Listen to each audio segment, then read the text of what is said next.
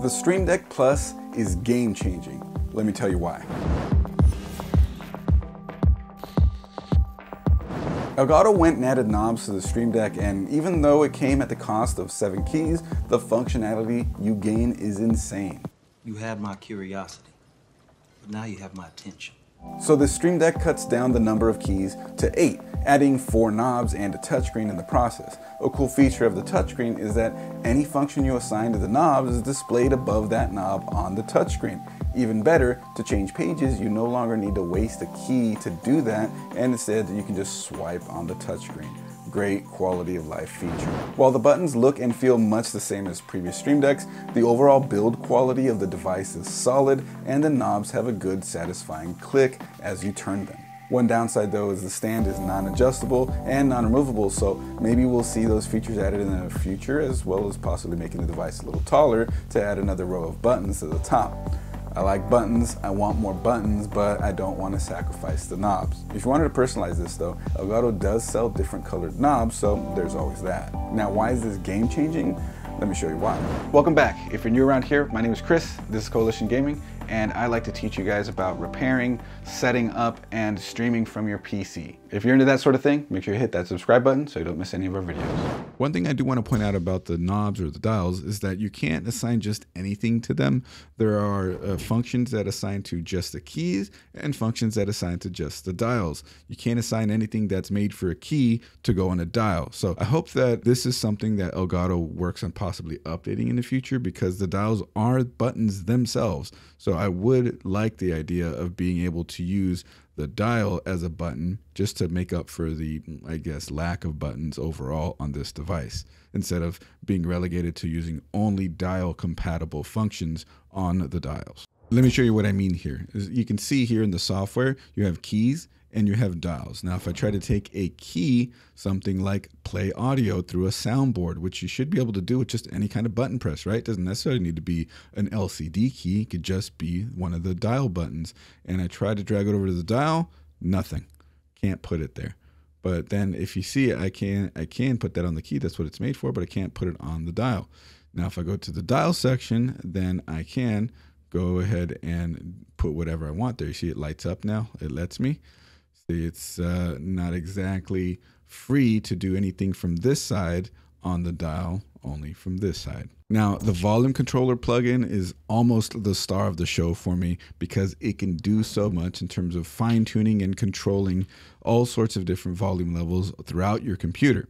What I mean by that is anything that's making noise will pop up as long as you have, let's say, the auto detection volume controller button assigned to a key, and then you press it on the key, then you can adjust things with the dial. Okay, so right now I've unmuted a bunch of stuff, so I have all sorts of stuff playing in my headset. You can probably hear it in the background a little bit. I have stuff in Firefox, stuff in Google Chrome. I have Media Player running. If there was a game, you'd also see that. So I'll show you. I'm going to press the volume controller button right here, and I push the button, and I get a little list and little things on the dials of everything that happens to be making noise right now. So if I wanted to mute Firefox or just adjust the volume of Firefox, I can turn it down just like that, tap it to mute it. Discord being noisy, I can mute it there too, or control its volume as well. And you can either push this button here and it will change what's on there, or you can just, actually don't swipe, just push the button there and then you see more things. Now I have Google Chrome, that's where Crab Rave is playing, mute that. And then OBS as well. If you have like alerts making noise, you can jump over to that and press that. What do I have playing still? I have my media player. So let's see what else is there. There's media player. Let's mute that, or let's turn that up. Yeah.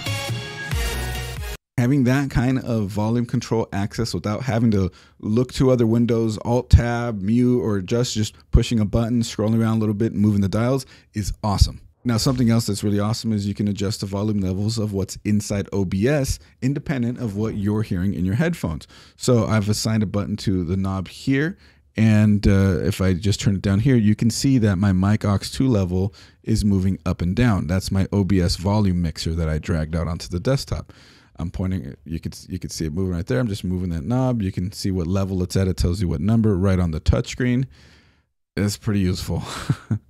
Recently, Elgato updated their Discord plugin for all the Stream Decks, but with the Stream Deck Plus, you get some additional functionality that I think is awesome. Let me show you. I'm in a Discord server right now and I'm muted. I can just go into my little Discord folder that I made here and I can unmute Discord with the button. What? See? And then a couple of whats over there. And but you can see here dynamically also showing on the button, or rather on the touchscreen, Discord volume, Discord. It shows you that your current status muted, or I can turn them down like that, mute it back up. But while it's muted, I can turn them back up. But what's also cool is you can adjust individual volume level here. Now this one will show the active user that's speaking, but the one, and it's actually really nice in that it updates in real time. So whenever somebody's talking, that one will light up. But here's the problem that I've encountered with it is that it doesn't dynamically update who is talking. It will change depending on, like, if I swipe and swipe away. If I go right here, somebody else is talking. Nope, still on that person. And let me see real quick. We're doing good. Okay. What the hell? It's not letting me back us out. There it goes. It's only on one user, so that one can use a little work. And actually just spending another couple of seconds with it, I figured out how to cycle it between users. Instead of relying on an automatic method for it to detect who's talking and show it on the screen, you can just press the knob down and it will change between who is speaking, or rather who's in that channel with you. So if you know that somebody's talking and they're being loud, you can just go into them and turn them down right there. Switch users by pushing the button. I could probably turn him up a little bit, push the button, and probably bring him down a little bit. That is super neat. Now, furthermore, on the Discord integration is the ability to push buttons that in the Discord's built-in soundboard, which is a relatively new thing that they added on the Stream Deck. Now, this isn't specific to the Stream Deck Plus, but it's nice that if you wanted to push a button to make a sound effect in Discord for your friends to hear, and you don't want to use SoundPad, which is like $5 to route it through your mic line so that anybody can hear it. Most of the time, people are just trolling around in Discord with it. Discord has solved that, and you could just do this stuff with it by pushing the buttons there. That's another useful feature of just, and a good example of like the power of the plugins you get from the Elgato marketplace. Now, another really good quality of life feature on the Stream Deck Plus is using the touchscreen to switch pages. No longer do you have to make a button to change pages, which would essentially waste a button. And considering that you have less buttons on this device, that's actually a really smart thing to do. So if you just want to change pages, again, you just swipe in there. I have page 1 there. There's page 2. And the page 2 has all my OBS scenes on it. So if I wanted to just use that, have a page dedicated to that, I can swipe over to it, no problem. And I can go to this scene. I can go to this scene. And, really useful. Of course, I keep saying that, but that's all this device is. It just makes everything so useful.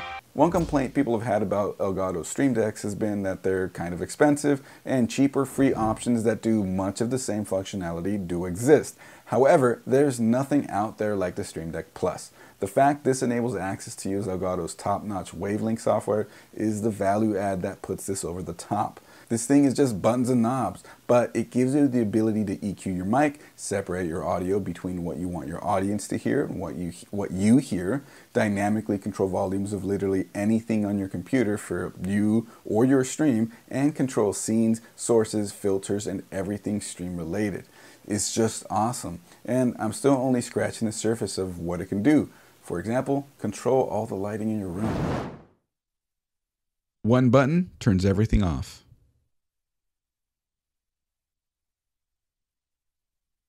Bam. The Stream Deck Plus basically becomes your command center for anything you want to do on your PC, and then companies like Sideshow Effects exist out there that sell icon and profile packs to make this even more useful for people like photo and video editors. In my opinion, this is the best Stream Deck that Elgato has ever made. What do you think? Drop a comment down below and let's talk about it. If you like this video, you know what to do. Hit that subscribe button and that bell so you don't miss any uploads. Also, I stream on Twitch every Friday at 8 p.m. Pacific, so swing by, drop a follow, and let's talk more Stream Tech. My name is Chris, and I've been your Stream Technician. I'll catch you guys in the next one.